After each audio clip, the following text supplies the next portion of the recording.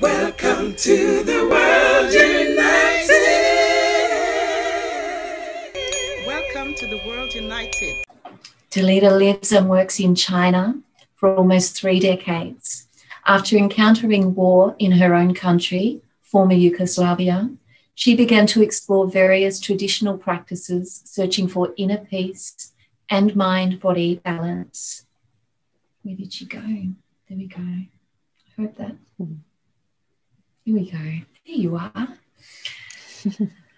Through her own growth, Dalida discovered coaching and began her career as an executive and life coach in 2005. She coaches her clients to use their own emotional wisdom to bridge both future professional and personal challenges. She holds certifications as a professional certified coach, mindful self-compassion teacher, as well as Hakomi and trauma-sensitive mindfulness practitioner. And Dalida's sharing with us today and speaking on depression and spirituality. So I would love to hand the talking stick back over to you. Thank you. Thank you for joining us. Much. Thank you, Michelle. And thank you, Nikki, for sharing your story. For a moment, I felt like we were together in your place where I felt the rain, and we were maybe exchanging our life experiences over a cup of tea or coffee, whatever is the preference. And a lot of parts resonated for me. And I thought, oh my God, like it's my story. So how do I go with this? And I'm sure that many of us can really connect, because a lot of people can find that certain life obstacles, especially health topics, can open up the exploration of spirituality. And in a similar way, it was for me first coming from or running away from war, or just really being filled with anger about what was happening back home, and then coming to China, as I studied Chinese language, so that's why I came to China. Although it was a bit odd choice maybe 3 decades ago to choose quite still underdeveloped third world country to be in. That anger that I felt at the beginning led me to like a lot of exploring of nightlife and really going against all odds, everything that my parents taught me that I shouldn't do.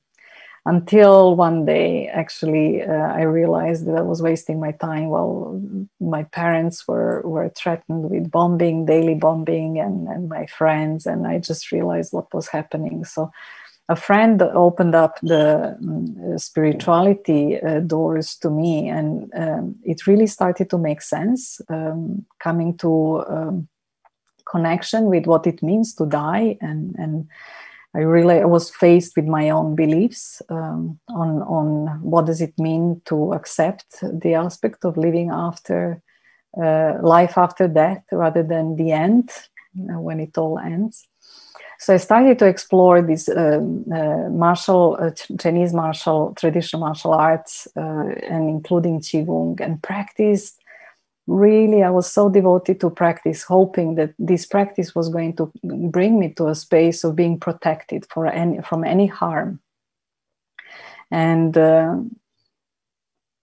in essence, what I realized, I was actually almost filling my body and with potent energy, but my mind was not there. I actually didn't have really the framework of how my mind should operate or could operate, because the way how in traditional practices, how they are taught here in China or in Asia, is actually to override the mental and just go for the physical practice, and eventually we will come to the other side of no thought, of connecting with the divine, as Nikki shared. but my mental was very, very strong. It didn't really go that easily that I would let go of it. So I found myself at the moment, as my life was showing me that I could actually succeed professionally and have these all external validations of how my spiritual practice at that time, I think, was supporting me to actually achieve some status in society.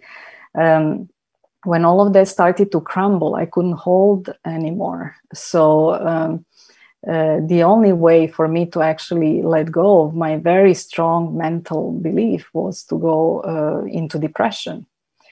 So it was a very painful time, and eventually even my doctor was suggesting that to all my friends that maybe they should just stop seeing me, because I had some even rebellious thoughts that I needed to prove that I was strong enough to commit suicide and so on. Until one yoga teacher that I met on my journey sent me a message, and he said, I hear everybody saying that you're having depression, but you're actually having spiritual awakening. Please call me. I need to meet you. I need to support you through this journey.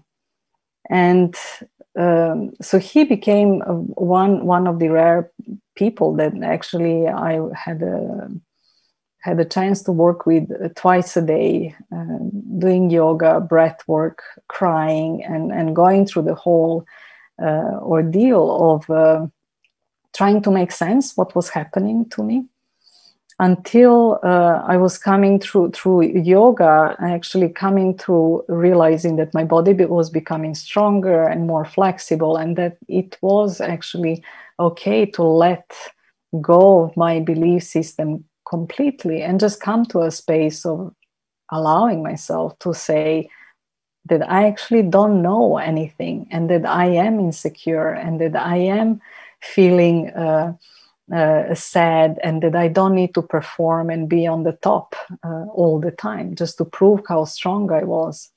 And finding the strength through vulnerability was absolutely amazing experience. Now, through that I actually did seek therapy as well, and the therapist actually introduced me to mindfulness, which I then started to explore a little bit more, and realized the power of the emotions and how important it is to really find the strength to stay connected with emotions and go through those difficulties, as Nikki was sharing as well. And that there is no way to step over, even if we know that through spirituality we come to this point when we are feeling joy, when we are feeling connected, that embracing the or non-resistance to pain is so important. It's so important for us to befriend our pain, but not sink into it. Recently, the reason why I actually chose this topic, recently a member of the community here who was teaching yoga also tried to commit suicide. It happened approximately 2 weeks ago. And it has caused shock in the community, because he was there for everyone. He was there for people, helping them to bring all these positive aspects, sharing the stories. He was also a teacher, kindergarten teacher, loving children.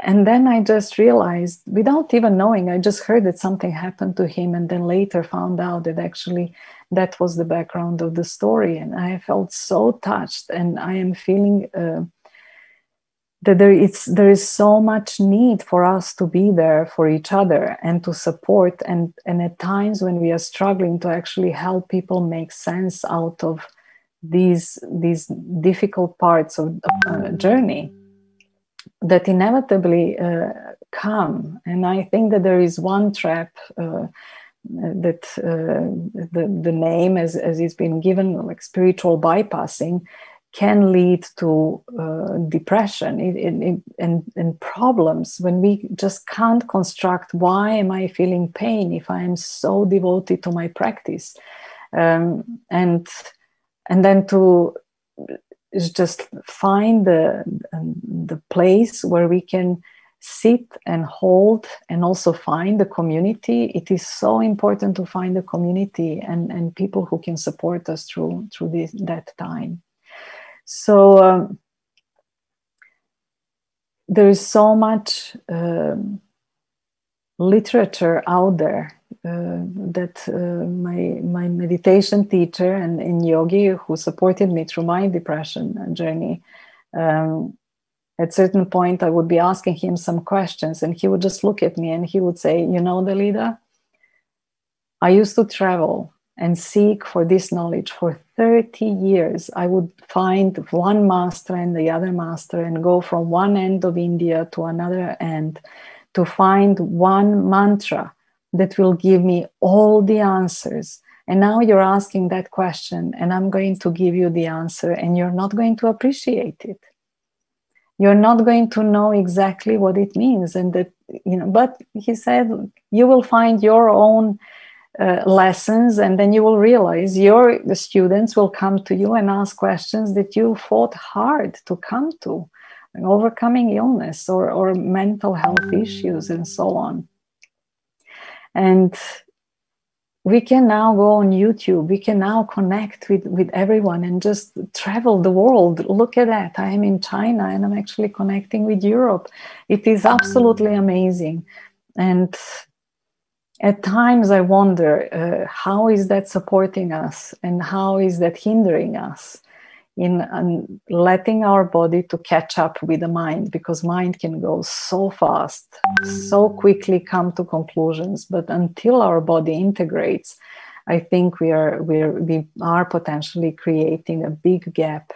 And that's where I'm just inviting everyone to really physically experience the pause and integration with the body. And with gratitude that I can share this message, and with good wishes to our community member Robin, who is struggling at the moment with coming back still, and to all those people who are feeling lost at the moment, in fear, and not knowing how to connect with people, with the social distancing that is placed upon us, and just hoping that we come out of this stronger and more united.